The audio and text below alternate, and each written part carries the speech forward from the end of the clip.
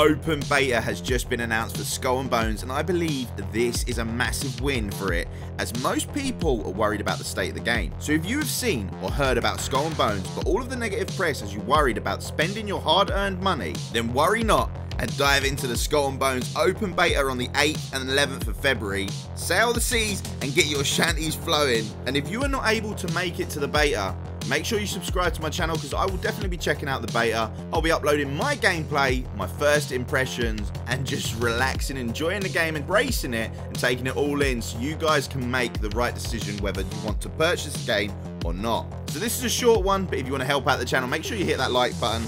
And while you're here, why not check out the next video?